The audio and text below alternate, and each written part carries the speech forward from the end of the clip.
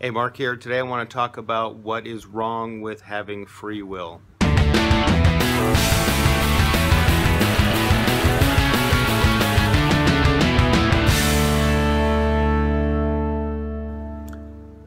Okay, so today I want to talk about what's wrong with having free will. Mankind, humans, people, us, me, you, we all have free will. We have the ability to decide what we want to do. We can reason and make the decision to do something. The problem is that oftentimes things that we do to move us toward achieving a goal, right, they become difficult. It's hard, especially if it's a very worthwhile goal, right? The work can be really hard. So if it's hard, especially at the beginning, we often choose to stop. Okay? If an animal walks up to a fire and has never seen a fire before and walks up to try to sniff it and it gets hot against their nose and they know, oh, I'm not doing that anymore. But what if something that you needed was under a proverbial fire, right? Or under a very hot rock, and you went to get near that rock to move it. Let's say it was some life-saving cure, right? You're going to save the life of somebody close to you, and it was under that hot rock. You get near the hot rock, and you realize, oh, that's painful. I'm not going to do it. Well, we have the ability to say, you know what? The thing I'm working for is more valuable than the injury I might sustain from moving that hot rock. So we choose to move the rock. Well, the problem is, by having the free will, when we meet some discomfort, when we meet resistance, oftentimes, because as humans, we're pain aversive, we don't want to go through pain, we don't want to go through discomfort, we don't want to get outside our comfort zone. So we often choose not to do something because it's hard. Well, guess what? Life is hard. Pretty much life is going to kick you in the gut and throw things at you that you're not going to like. Okay? We all deal with loss. We all lose loved ones at some point in our life. We're all going to have some tragedy befall us. Every one of us is going to deal with some circumstance that's painful. Okay?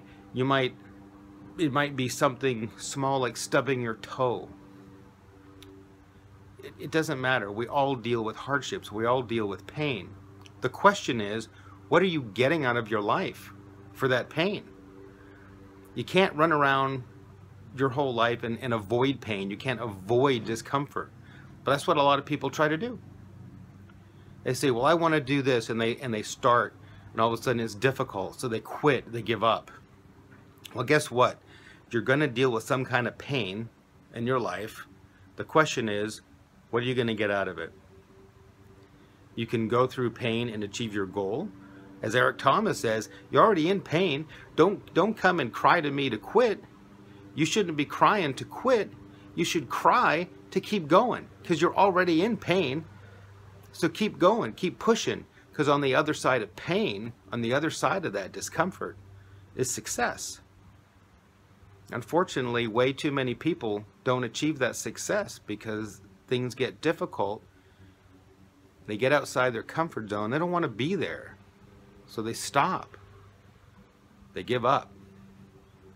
And giving up and trying to avoid pain only leads to a life of mediocrity and settling and allowing other people to set your goals and set the parameters of your life.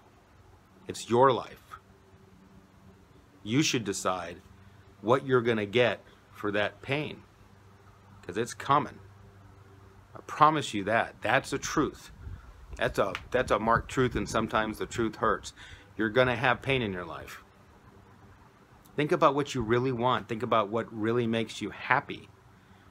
Go through some pain, go through some discomfort to achieve that. You know, you think about how many people you can inspire just by accomplishing what you set out to do.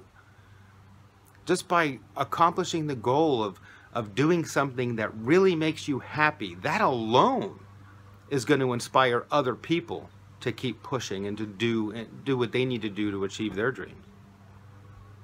So it's not just about you.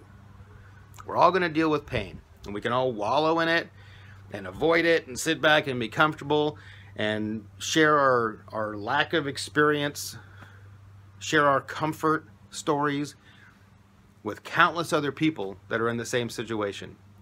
Or we can push through and share our stories of success with somebody else and help them set themselves free as well.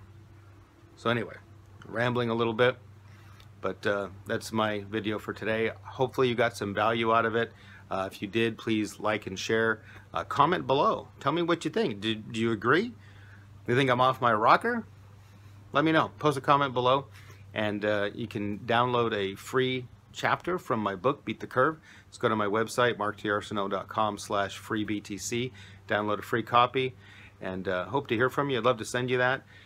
And in the meantime, we'll talk to you again soon. Take care and have a fantastic day, and get out of your comfort zone. All right, take care.